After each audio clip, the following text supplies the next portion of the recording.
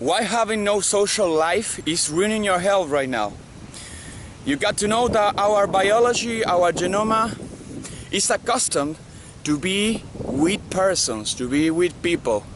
We need to be with our tribe around yourself. You may think, oh, okay, if I take care of my body, if I just eat raw meat and I have good habits, I can live alone without people. No. If you don't live with people, you are going to live like shit, you are going to feel like shit, the same. So you have to know that your social life is really important, not only to your health, but for your social skills, for your sex life, for your sense of humor, for your business. Is important for everything. So you have to start right now, think about being in social parties, in social entrance, and just being social wherever you are. You know, you're in the park training, you see a couple of guys in there, you can train with them. If you see a woman, you can talk with her. So we have to start accustom ourselves to being social everywhere, you know, because especially if you are in cities, you have to know that our brain and our unconscious functions without knowing that we are in a modern era. So you got to know that our brain, if you are around all people and all people is passing through you, you are surrounded with people that is not saying hi to you, that is not talking to you, that is not seeing you, your brain is going to be, okay, I am in a tribe that where people don't like me. So if people don't like me here, I must be in danger. So you start to be with a low vibe, you know, you start to have more fear, you don't trust yourself for talking with people, you are not expressing yourself, you are not being more risky, you are not being more present. So you got to know that your brain is going to be really important in your health and in your everyday life, you know. So know that you got to start forcing this habit. You got to force it. It's not, okay, someday when I have my health, I'm going to be doing this shit naturally. No, you got to force yourself to be social right now. To be funny, to develop a personality that is attractive, because this is going to reward your brain for being more healthy, you know. All those chemicals that are activating in your brain when you are social, when you have validation, is really important. And I know that we live in a difficult society where people is brainwashed, where people is toxic, but you are not going to be intimate with that person, you know. That's why I say, if you are going to have sex with a woman, you have to be judging her for everything she is, you know. If she is destructive, if she use drugs, if she don't take care of her body, if she is boring, if she is shy, all those characters are really bad, and you don't want to share that information with her. So it's important that you start to see women not as they are hot, but also if they are good for your energy, because you are going to share energy with the act of sex. So don't judge people if you want to be social.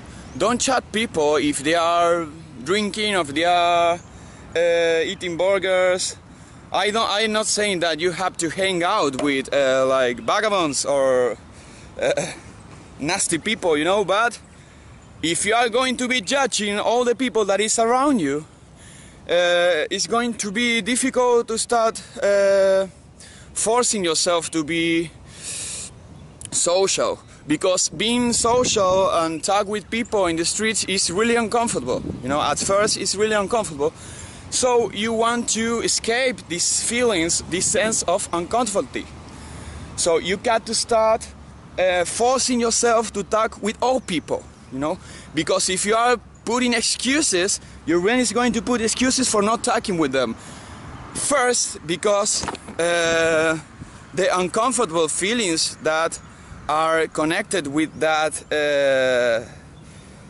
situation, and after, because you don't want to be in change, you know, when you start to be social, you start to be more present, you start to meeting more people, having more opportunities, you gotta get a new job, you're more charismatic, you have more sex, you meet more girls. It's really awesome. So if your ego is attached to all the emotions, is attached to all the things that you know by your life right now, you don't want to do that, you know. Your ego is putting excuses for you not to start doing it, and you have to fake it till you make it. You can be a little weird if you don't. For example, these last 6 months I haven't been social because this shit, the pandemic, and it's difficult to start doing it again. So you got to practice, you got to force yourself to be in uncomfortable situations, awkward situations. So start doing it right now and fake it till you make it. Then it's going to be natural. So you cannot expect to be good playing soccer or football if you never played football, you know.